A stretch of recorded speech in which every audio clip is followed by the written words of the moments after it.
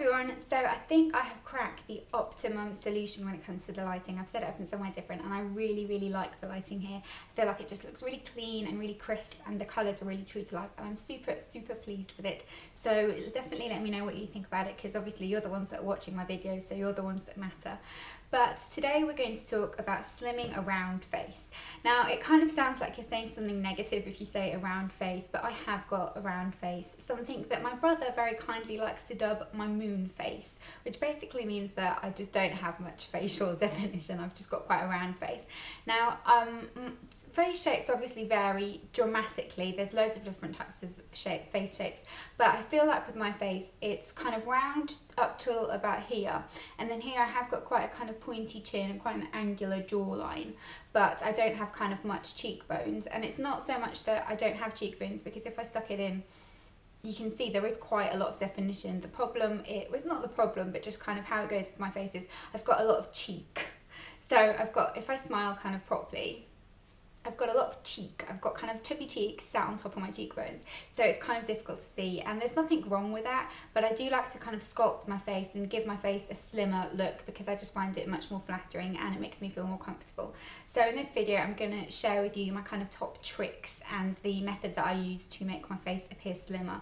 These are really easy, very natural looking tips. There's no kind of Kim Kardashian style contouring with foundations and highlighting concealers and all that business. Very easy, very quick. The products I've used just happen to be very affordable, but you can do this with pretty much whatever you're using. I doubt very much you're going to have to go out and buy something completely new, because it's very easy to just use what you've got in terms of the shades and that kind of thing. You just need a bronzer, a contour powder. You could use the same if you're using a very light bronzer. Your favourite blusher and some highlighter is optional, but it really does help to create the illusion that your face is going upwards, which helps to create a slimmer illusion as well.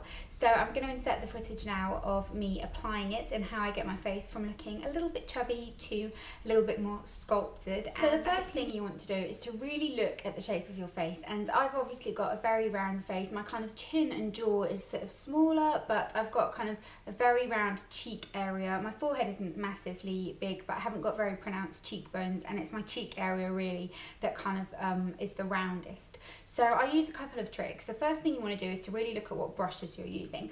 Now I have got a classic bronzer brush. I like this because it's kind of very rounded at the tip, so you can really get a nice application with it. This is from Blush Professionals, but you can buy these from loads of different brands. And I'm going to start applying the bronzer on one side first of all. And for the sake of this video, I'm going to use the Sleek Contour Kit. I never use this as a contour because it's too dark. I'll talk about that in a minute. But as a bronzer, this shade is really nice. It's just a matte shade. I always go for matte. It can sometimes be nice if you just have a little bit of shimmer in it, but on a daily basis I always go for a matte bronzer, and this is a nice kind of dark shade. So what I do is I get some onto my brush, swirl my brush in, tap off any excess, and then do it in a kind of 3 motion. So starting on the outer part of my forehead, taking it onto the tops of my cheekbones, which might look a bit weird, and then taking it down onto my jawline. So you kind of go like that. You don't want to get it into the absolute hollow of your cheeks, which is here, because that's where we're going to put the contour. This just helps to kind of sculpt your face and add a little bit of shape and a little bit of colour as well. And I find applying it on the jawline and under your chin really important, because it really helps to kind of disguise any double chinnage. And double chinnage, is that even a term? It's something that I really struggle with. I don't like my kind of under chin area. I feel like it always looks really weird. So getting a little bit of this and just buffing it down there really helps to kind of create shadow and disguise it a little bit, and you can probably already see it kind of just helps to give your face a little bit more definition. Now for contouring exactly where you want it, you really again want to look at the shape of your face. So if you kind of pull a fish face, everyone's kind of goes down lower down, and I think that's the problem. A lot of people tend to contour it too far down, but I find that with my face shape, if I just suck my cheeks in, so just kind of bite the inner part of my cheek like this, you can see where the top of your cheekbone is. So the tops of my cheekbones are quite high, but the problem is it's not right in the middle. My kind of lower cheekbone is much lower than most people's, and then the top's really quite high.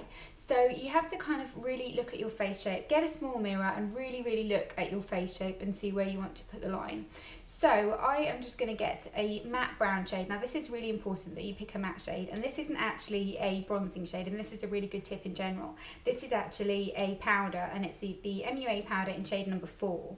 Now having it in a shade that's kind of very matte and very light is really important, because you don't want it to be orange, you don't want there to be any of a bronze effect there. All you want is to kind of create a shadow and to create a slimming effect. So I'm going to use a contour brush. Again, this is from Blush Professionals, you can get these from everywhere, but a nice kind of thin contour brush that can really get in is really helpful. And get some onto my brush. And then I am going to look in the mirror while I'm doing this, because it will just make it a lot easier for me to kind of show you the exact location. But if I stuck my cheek in like I showed you, I just in circular motions start applying it. Now you don't want to take it too far down, because if you take it too far down, what happens is you end up with a kind of dragging effect and you make the face go downwards. You don't want that. You want to kind of create a nice lift and definition in the face. So I'll then just take a little bit more. You don't want to take too much, but as I said, if you pick a nice light kind of shade that's within your skin tone rather than a bronzy shade, you'll be fine. And then again, just look at where you're putting it. And in round circular motions, just kind of put it till about there. Don't take it lower down, because it doesn't look right. And then just take a little bit again on your jawline to really emphasise that part.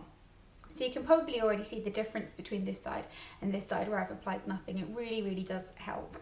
And then another thing that's really important is the location of your blusher. Now it really depends on your shape, on the shape of your face, where you're going to apply your blusher. But if you have got a round face, applying it onto the apples of your cheeks, so kind of here and here, doesn't work, because it just makes your face appear even rounder. It's really important to kind of apply it higher up. So I'm going to show you what I use to do this. And this is just a cream blusher. This is the MUA cream blusher in Lush. I'm not sponsored by MUA or anything. I just happen to be using these products at the moment. So I've got a little bit on my hand. You could do this with a brush again, but it doesn't really matter. And I'm going to just apply this onto the high point of my cheek. So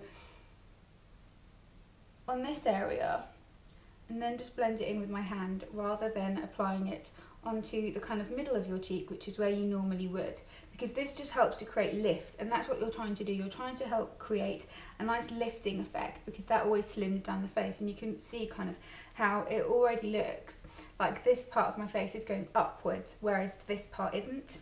And then if you wanted to apply some highlighter, because that can really help again to create that lift, I would go for something like this. Again, this is MUA, it's just what I'm using at the moment. These are all fairly new products, so they're what I'm using. But this is the Undress Your Skin highlighter, which I really like.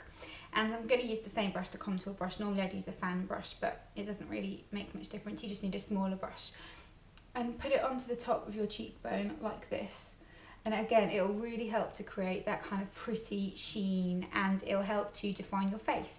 So hopefully you can see how this part of my face looks much more lifted and sculpted compared to this side of my face. But these are the tricks that I use, and they really do work. It's a nice technique of doing a makeup. It might look time consuming and complicated, but trust me, it's not. Once you've gotten used to doing it, it's really easy, and it'll just become part of your everyday makeup routine.